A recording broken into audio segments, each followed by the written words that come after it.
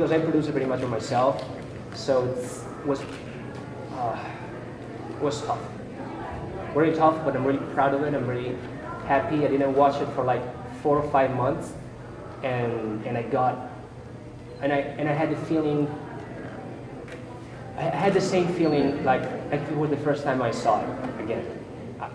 Even if I watch it like 1,000 times, especially on post, because every moment, every little arrangement, every little details is everything coming from me and by me. That's it. Yeah, my editors and everything. They be very patient, and there was a lot of arguing, but at the end, I was able to have this. So, but again, without my DP, Team Otholt, and the other main crew, and I couldn't make this because the 3.5 days, almost 4 days of shoot, it was really tough. It was really tough and stressful. I had like 7 white hairs. I'm not kidding. I mean, I'm getting old already. So anyway, any other question over there? When are you making your next movie? Well, now I'm working on. I'm in pre-production for 2 movies, but I'm mainly focused on marketing myself, especially around, around Hollywood in the right circle. We're here now with Best Awarded Actor and Director Enzo Zelocchi for My Little Princess. Enzo, you've won Best Actor, Best Outstanding Performance, Best Director, and Best Family Film. Everyone's impressed with all of your awards in addition to 23 movie awards. How are you feeling today? I'm feeling very blessed, and also I strongly believe in the power of ideas and dreams. So I worked really hard for this, and I worked really hard for the last 2 years. So I'm looking forward for the next challenge so far, and I hope to don't stop here, and I just hope that's going to be a strong beginning for something really big. Well, your efforts definitely came to fruition with this film. It was beautiful. How did you come up with the idea for the movie? Well, honestly, I was looking to get a nomination for an Academy Award, and also I was looking to get the most attention as possible with the limited financial resources we had. And I came up with this, and the original script was very expensive, so I had to rewrite the script 14 times to fit the budget. So, and then I decided to stay more focused on, basically more on the connection of this young Jewish father and his little girl dying for terminal cancer. I tried to stay more focused on this, and also on the message of family, faith, and love, faith, and family. I tried to stay really focused on that without, thinking more about the fancy thing about helicopters or a hospital's location or ambulance or all those kind of things that was not in the budget. So I just rearranged the whole thing around, and hopefully, thank God, worked. I think so, and it was a beautiful message. I also did a lot of research of real people, real stories. Real kids died for terminal cancer.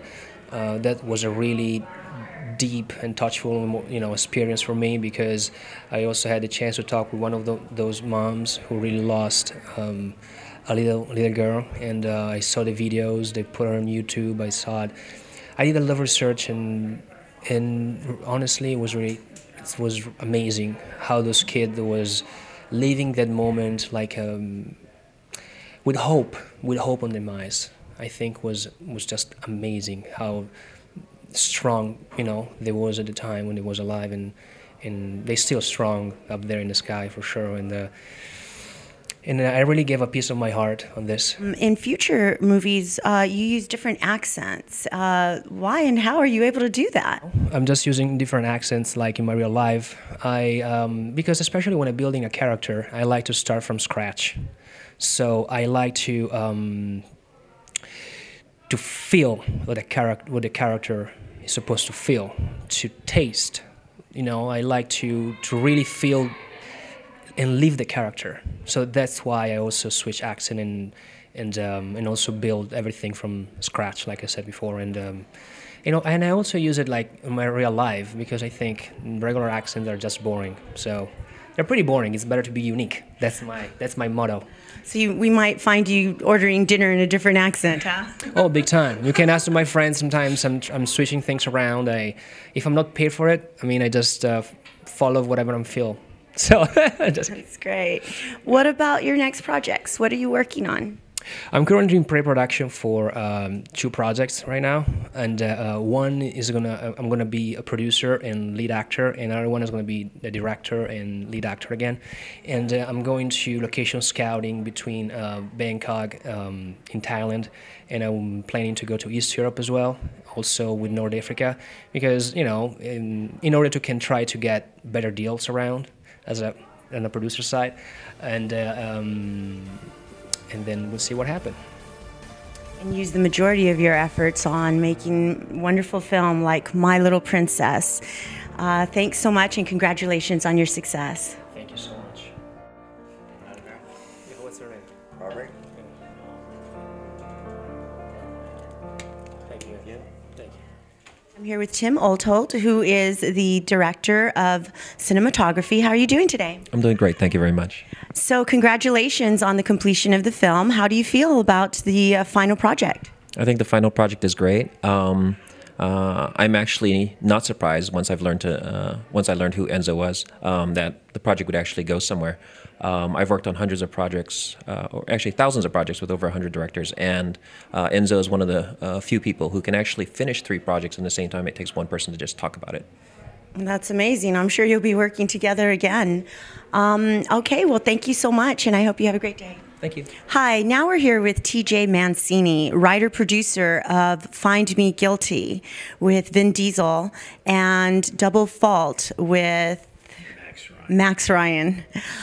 So you also got to see My Little Princess. What do you think of this amazing masterpiece? I think Enzo did an incredible job with his commitment and talent, and with the limited budget and limited time, he really had, I would say, a breakthrough project that's about something that touched a lot of people's hearts, and he poured his heart into it, and he deserves the recognition and the accolades that the film is starting to bring to him. I think he's won several awards and should be winning several more. So you're not surprised putting all his dedication, talent, and his commitment, and he has that unstoppability, which is a character that separates the champions from those who just talk about it, and actually has the tenacity to get it done with whatever resources at hand, plus a lot of talent, a lot of heart, and hard work. Well, no wonder why the film came out so great. And what about you? What are your next projects? Anything we can look forward to? Yeah, well, I'm working on the Double Fault with Max Ryan. We're closing the financing on that. I'm working with Vin Diesel on a couple other projects that we're developing, and hopefully we'll have some things in the future where we can work together with Enzo and some of the other stars that I'm working with.